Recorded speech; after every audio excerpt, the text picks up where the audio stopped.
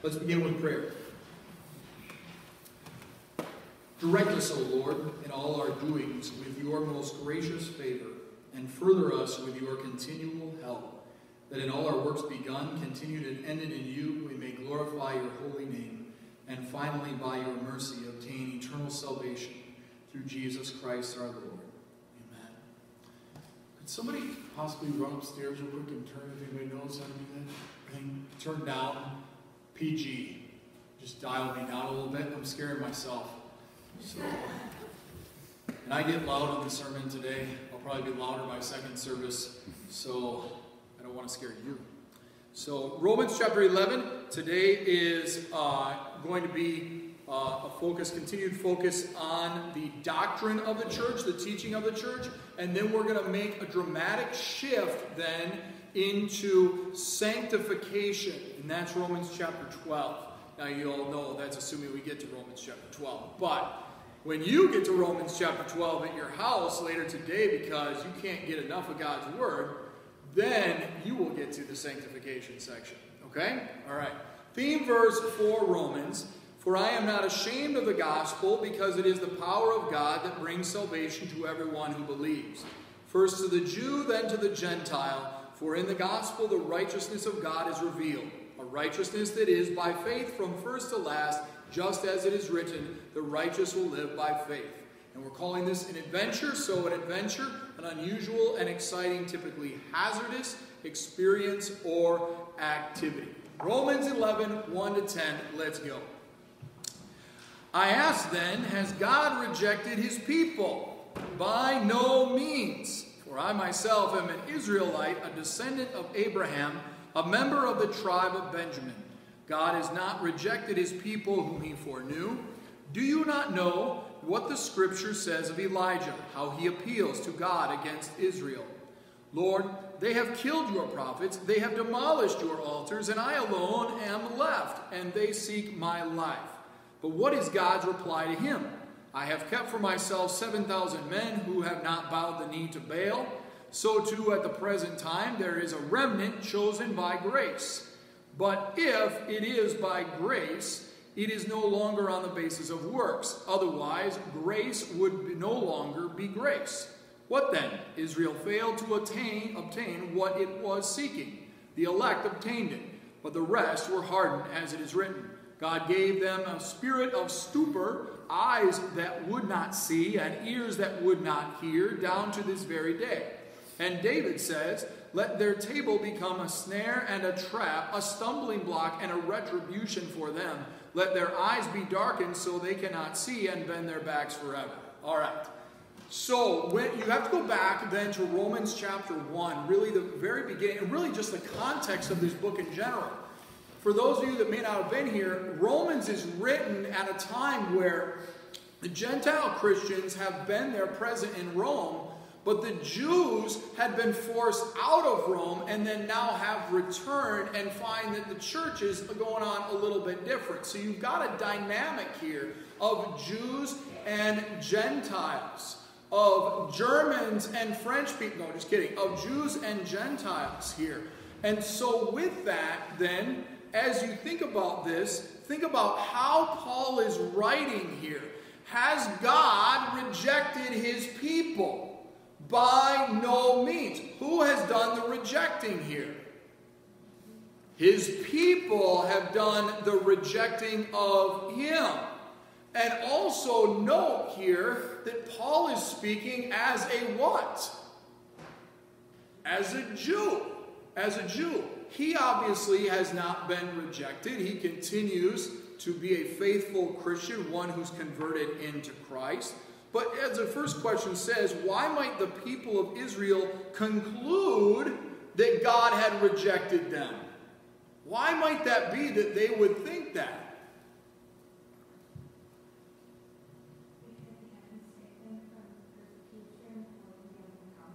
Okay, so remember, he's got the promise of, all right, he hasn't come yet. Now remember, if you're a person that's not a Jewish Christian, yeah, you're going to believe that not even Jesus has come yet. But he hasn't come there at the end days. And then what was the first part you said there, Sharon? And the persecution has continued there in the face of the church, all right? But there's a little bit more to that. Why do the Jews tend to believe that they are saved? Just because they're Jews. We talked about this last week. Those that think that they are going to be saved just because of their heritage will not be saved. Just because grandma's name is there at church on the roster doesn't mean you're getting in to heaven. It doesn't work that way. And for any of us to think that way would be an error. And so the Jews then are rejected by their own misunderstanding of, one, they're saved by their heritage, two, they're saved by their works. That they are earning their favor before God. Remember, as you see everything play out in the conversations between the Pharisees and Jesus, what does it always boil down to? Jesus, you're not doing things right. It's all about what you do. So, how do we fall in the same line of thinking? Well, we fall in the same line of thinking whenever we're thinking we're saved by our heritage or we're saved by our works. And so, what encouragement then does Paul give? What encouragement does he give? If you turn to verse 5, so too at the present time there is a remnant chosen by grace. You might remember in the book of Isaiah, he has a couple of kids, and they have really, really strange names. One is Mahir Shalahashbaz, all right, something you've named your kid. And the other one is Shir Yashuv, all right? Shir Yashuv in Hebrew means a remnant shall remain. His very kid's name was prophecy of what was actually going to take place. That a remnant would still exist no matter how much the church would be pared down. And so here you see in the book of Romans that continue to be upheld as a remnant of God's people remains even in spite of the refining of the church. How many of you believe right now that the church is going through some pretty major refining? Yeah. What does it take in order to refine metal? Heat. How many of us like to get burned? Not a one of us. It's painful. It's awful. But that is the reality of what's happening. The church is being refined, and as it's being refined, unfortunately, there are those who will fall away. And yet there will be those who will become what? Even more firm in their faith. They will cling all the more tight to Christ in the midst of this. So we just had Reformation Sunday last week and Confirmation Sunday last week. Revelation 2 verse 10.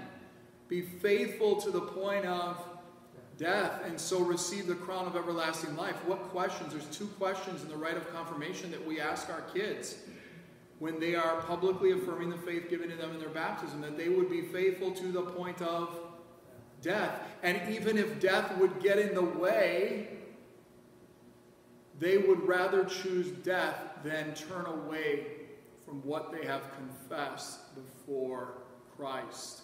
That they will not turn away from this confession and church.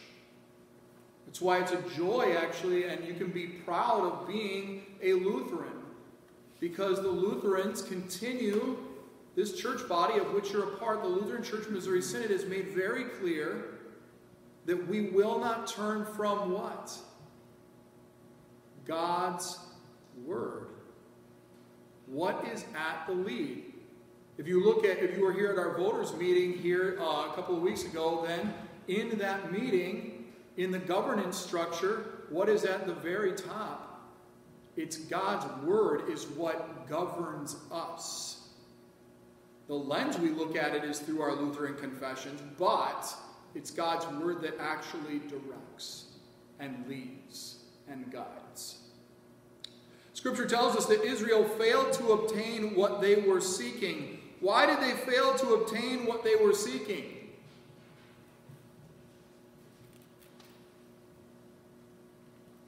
Why did they fail to obtain it? Say what? Hardened. Yeah, their hearts are hardened. And they continue. When their hearts are hardened, do you ever get stuck in your ways? I just asked a bunch of German Lutherans a question that is the most rhetorical question. Now I can say that, I'm not German, so of course I'm never stubborn. So just don't ask my wife that, or don't put that online. But in the midst of it, when we have a hardened heart, we tend to dig our heels in all the more. And with the Jews, yeah, why would they not? This is the way we've always done things. Yeah, that's never been said in a Lutheran church, right? Yeah. It's never been said in your household, right? Just think about it. When you have a tradition, like it's a Christmas tradition, it's coming up, and someone comes in the family and proposes that they're going to do something different, oh my goodness. I've often wondered how World War III would start. That's how it happens. Yeah. You don't suggest change. Oh my goodness. Do you know what the issue with change is, though? It's not the fear of change. People aren't afraid of change. They're afraid of loss. That's what's so hard with this pandemic. It's a grieving reality of the fact that we have lost something that we held dear. And in many respects, it is with regard to the body, the community that we have as believers, where the fabric, the very threads are literally being pulled at us, and that's what we feel. We want that connectivity that we have with our brothers and sisters in Christ to return to what it once was, and that hurts to experience that pull. Okay? So they failed to obtain it because they were hard of heart. But they'd also dug in, if they were thinking that it was works righteousness that they were saved by, well then, in that case, they're not going to be able to earn salvation. They can't do it. They cannot do it. You can't win salvation by something you do. Just as Israel failed to accept God's grace, what would happen to our hearts if we were to do the same? Say what? Fall away. Yeah, we'd fall away. The answer would be hell. All right?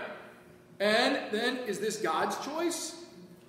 No. You are a chosen race, a royal priesthood. You have been chosen by God, set aside. We call that holy. The definition of the word holy is set apart. That's what happened at your baptism. You were set apart by God into his family, so that you would then be seen as a child of the Heavenly Father in the face of a world where not everybody is a child of the Heavenly Father. So, questions, comments, concerns? Ahas, answers, Romans 11, 1 to 10. All right, 11 to 24, since I don't see any hands here. All right. Carol Sue, we're going to get to chapter 12 today. You just watch. So, all right. Yeah, it's not going to happen. So, Pastor Tom, I heard you on there, yeah, So I asked, did they stumble in order that they might fall? By no means. Rather, through their trespass, salvation has come to the Gentiles, so as to make Israel jealous. Now, if their trespass means riches for the world, and if their failure means riches for the Gentiles, how much more will their full inclusion mean? Now, I am speaking to you Gentiles. Inasmuch then as I am an apostle to the Gentiles, I magnify my ministry in order somehow to make my fellow Jews jealous and thus save some. For if their rejection means the reconciliation of the world, what will their acceptance mean but life from the dead? If the dough offers its first fruits is holy, so is the whole lump. And if the root is holy, so are the branches. But if some of the branches were broken off, and you, although a wild olive shoot, were grafted in among the others, and now share in the nourishing root of the olive tree, do not be arrogant toward the branches. If you are, remember it is not you who support the root, but the root that supports you. Keep that image in mind. Then you will say, branches were broken off so that I might be grafted in. That is true. They were broken off because of their unbelief, but you stand fast through faith. So do not become proud, but fear. For if God did not spare the natural branches, neither will he spare you. Note then the kindness and the severity of God. Severity toward those who have fallen, but God's kindness to you, provided you continue in his kindness. Otherwise, you too will be cut off. And even they, if they do not continue in their unbelief, will be grafted in, for God has the power to graft them in again. For if they were cut from what is by nature a wild olive tree, and grafted contrary to nature into a cultivated olive tree, how much more will these, the natural branches, be grafted back into their own olive tree? All right, clear as mud, right?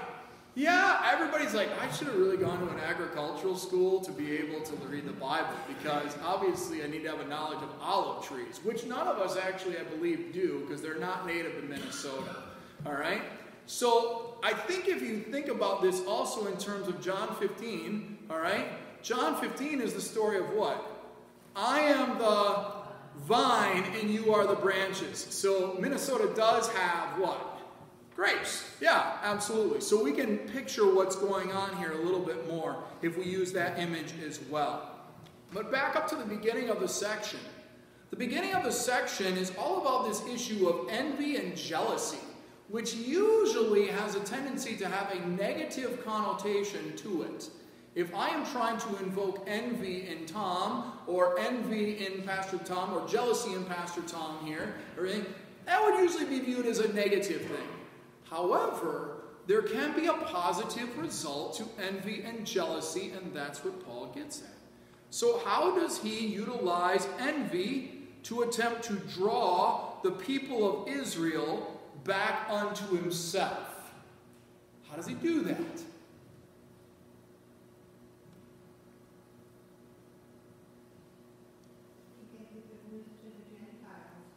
And by giving the good news to the Gentiles, and remember, so back up to the beginning of the book, all right? Jews show back up into the church.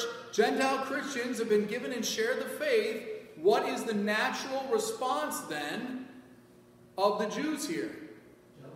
Jealousy. Oh, we want that. We see the freedom of the gospel. We desire that for us. We want to be a part of that. I mean, this is, if you've ever looked at your neighbor and thought, wow, that's a really nice car. Yeah, I've done that right now. I just had a car break down and stuff and everything. So it's like, yeah, the car is a lot nicer over there and stuff because it runs right. Yeah, and stuff and everything. So, yeah. And I'm like, yeah, there's nicer stuff out there. But that's a negative envy. A negative jealousy. In the case of Jews, they're seeing it in Paul's using it in a positive light, because what did we hear last week? Paul is so loving towards the Jews that what did he say he was willing to endure if they could be saved? I will go to hell if it means saving them. So he has this, hey, I'm going to present the gospel to the Gentiles in the hopes that I might be able to even save some of the Jews. So note the use of envy and jealousy here. How can we employ Paul's mathematics to our life of witness? All right, Carol Sue, this is on you. You're the math teacher here. So Paul's mathematics are to raise up as many possible Gentile Christians in order to build up envy in Jews. By doing so, not only will it mean they are more Gentile Christians, there will also be more Jewish Christians as well, thus growing the kingdom all the more. So, how can we employ that mathematical equation?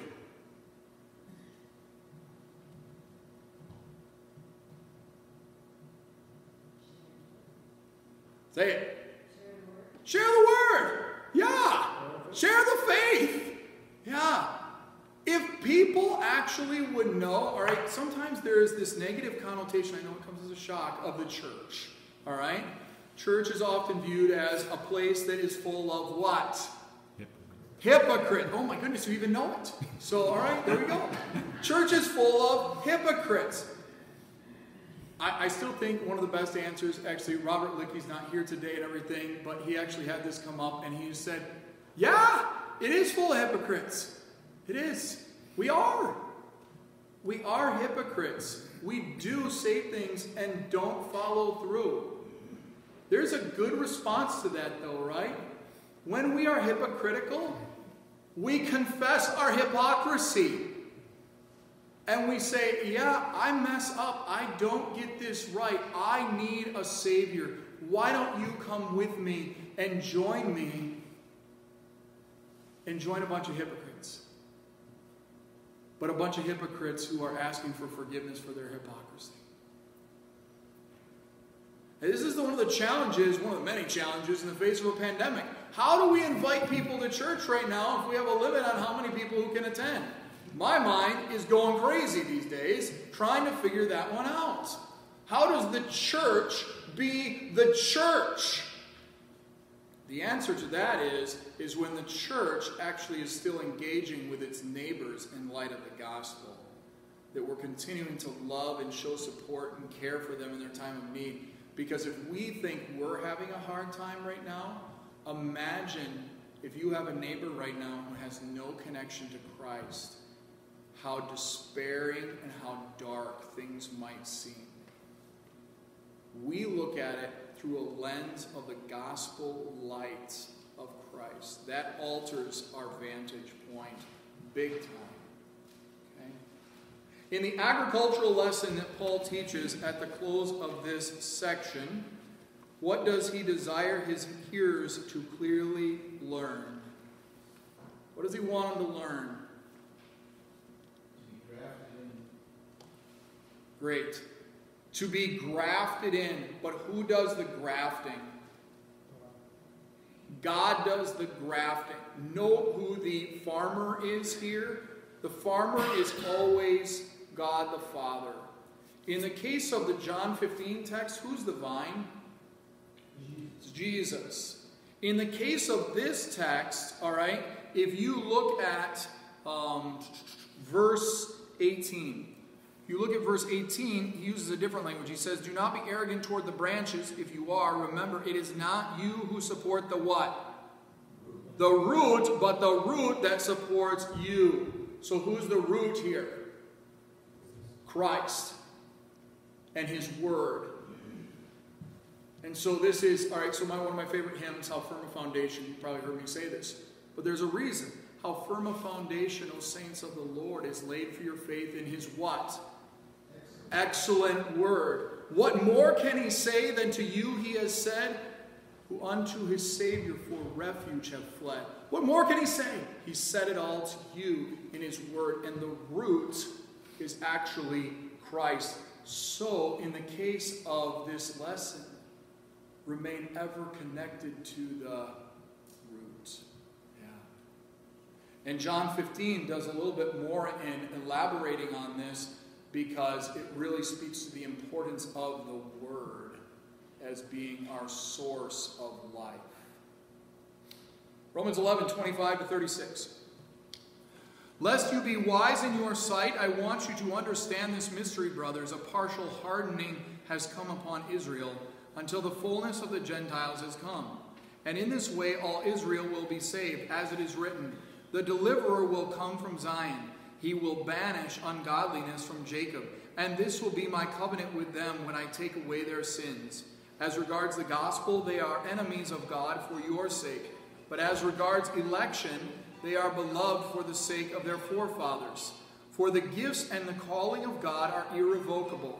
For just as you were at one time disobedient to God, but now have received mercy because of their disobedience, so they too have now been disobedient, in order that by mercy shown to you, they also may now receive mercy.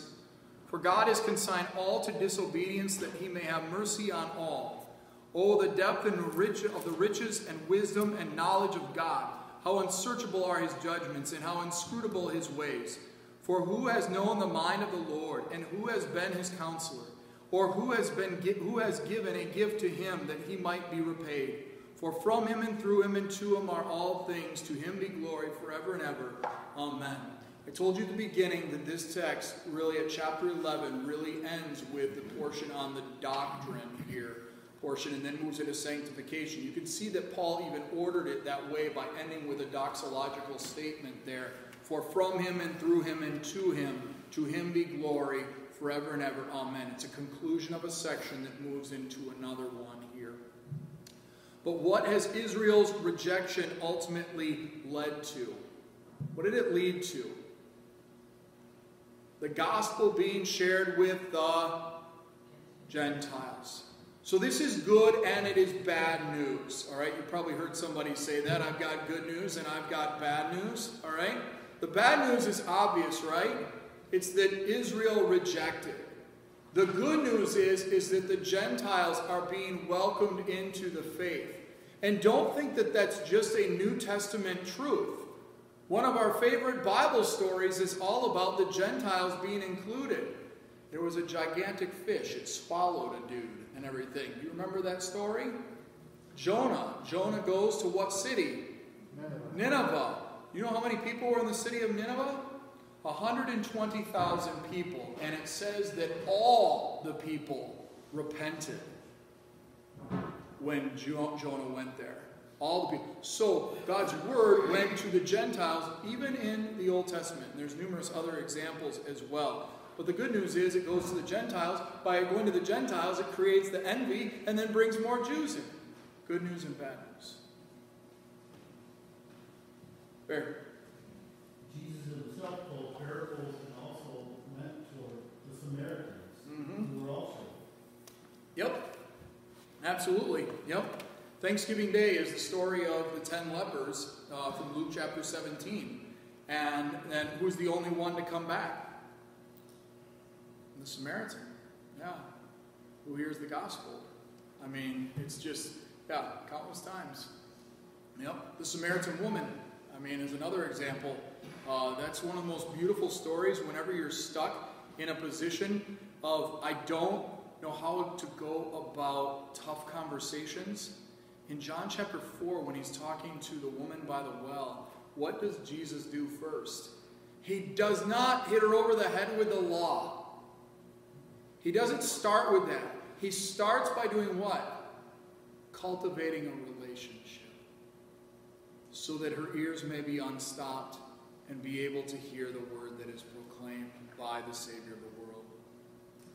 What is mercy? What is mercy?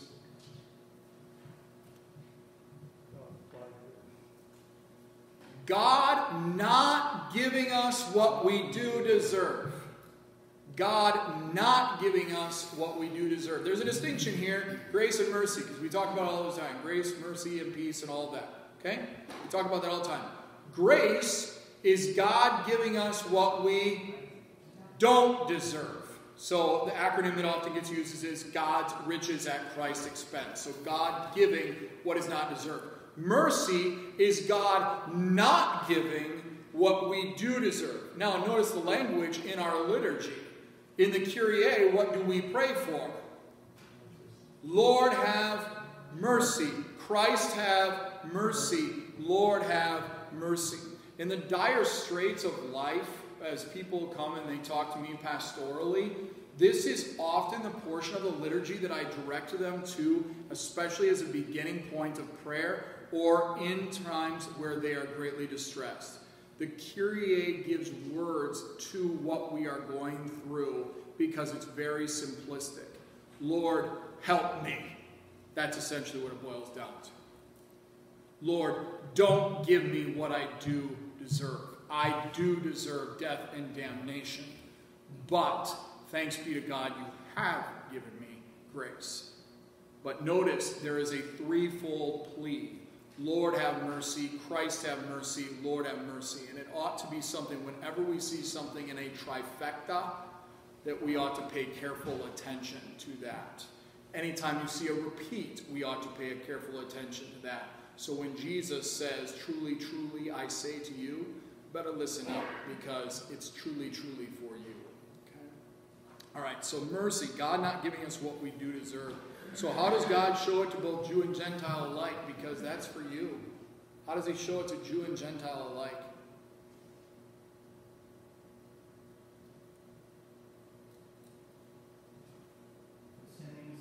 Yeah, this is universal atonement language. Universal atonement, remember, is Jesus actually sending his son for all people not mattering and everything what sort of race or nationality they might be attributed to. God's salvation is for everybody. Okay?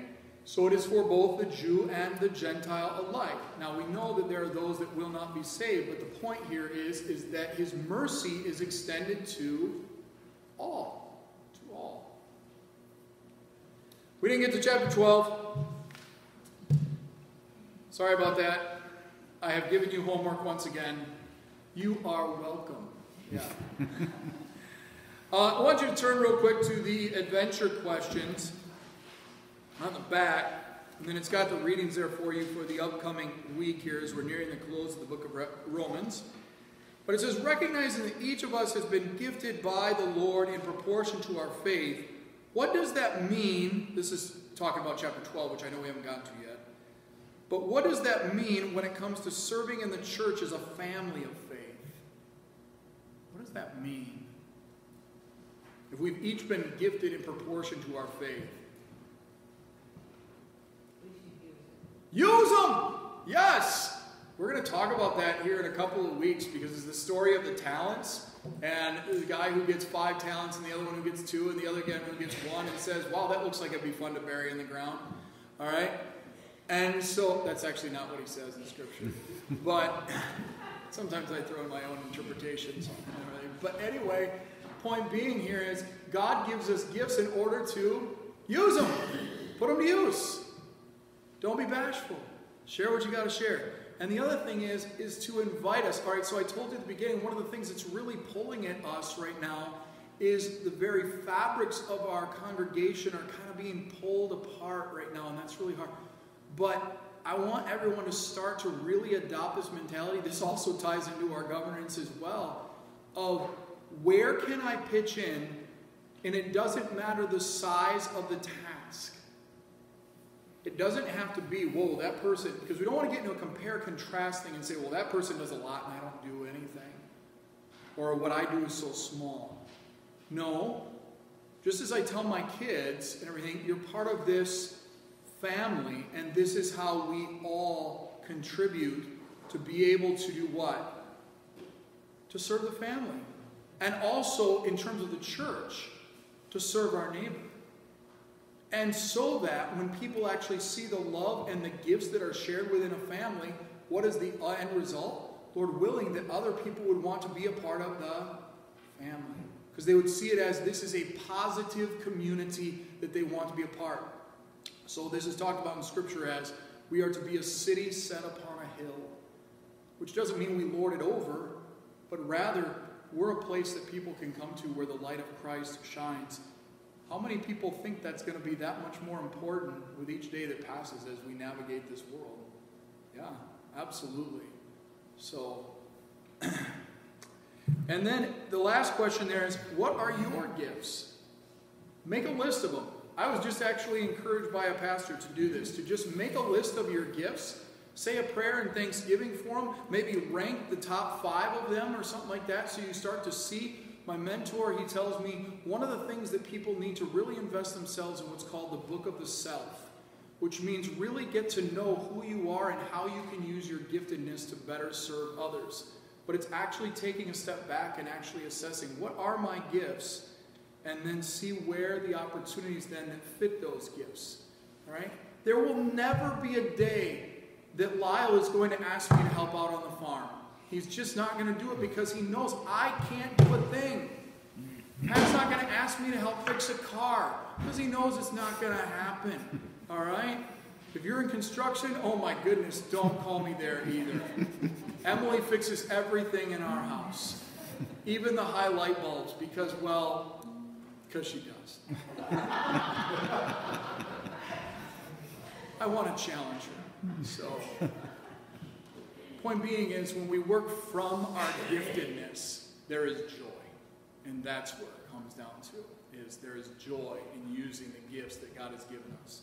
So, and what's more with that is that when you serve in the midst of your vocations, don't ever discount that either. Because if you are husband, wife, neighbor, friend, parent, or otherwise, those are holy, holy callings. And they come first. and then the service to the church. But the service of the church really complements that as well. So let's close with a blessing. The grace of our Lord Jesus Christ, the love of God the Father, the fellowship of the Holy Spirit be and abide with us now and always. All God's people said, Amen. Thanks, everybody.